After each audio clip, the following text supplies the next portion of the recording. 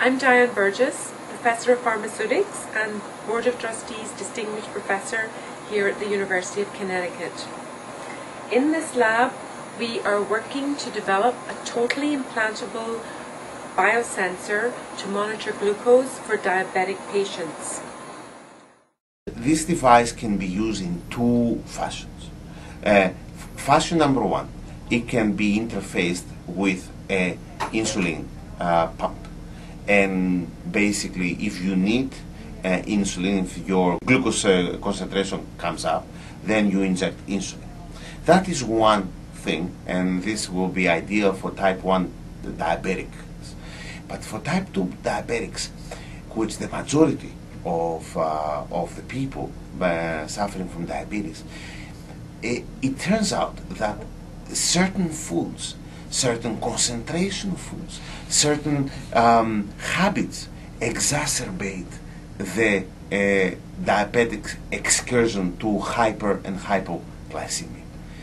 If this device alert and educate them not to do those things, to avoid those bad habits, effectively the people don't have the problem, so they don't need to take the drugs.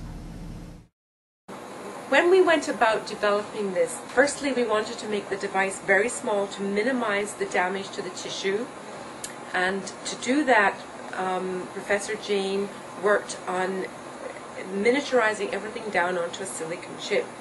He also has worked on the wireless communication of our device, so there's no external leads. What we are doing is we have facilities or we have expertise to develop the whole system architecture of a sensing process.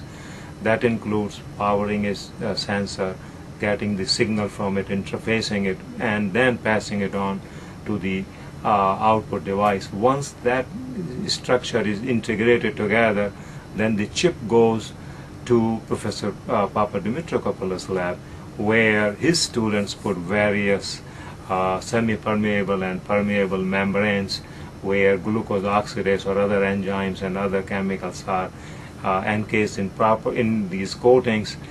And once they are satisfied, then the whole thing is given to Professor Burgess's lab, and she put a biocompatible coating on this whole platform, and now it is ready for testing and implantation. Myself, Professor Papadimitriopoulos and Professor Jane have been working on this project in excess of 10 years now, but we're getting very close to bringing this device to market. We are at the preclinical testing stage right now and hope to go into clinical testing in 2 to 3 years, with an entry into the market predicted of maybe 4 to 7 years. So this is very, very exciting. In my opinion, this device, it will be the dream come true for diabetics. The ultimate goal is to avoid the injection of drugs to our bodies.